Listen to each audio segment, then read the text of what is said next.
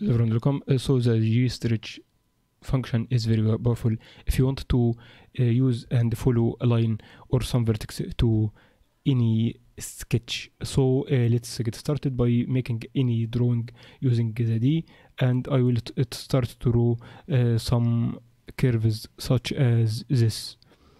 So after that I will make an line, so I will make an plane and scale in the x-axis. So I will divide it a few times, so we have plenty of vertex, and delete this vertex.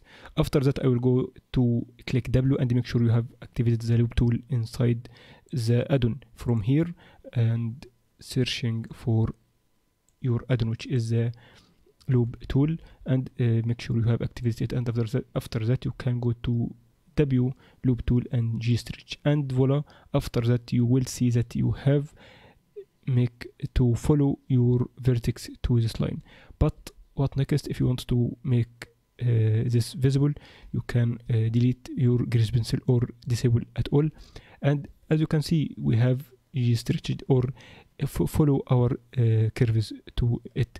If you want to make the origin here, you can Ctrl-Alt-Shift-C origin to the 3D course. And now we have completed our tip and trick of today. I hope you enjoy this lesson. See you in next tutorial.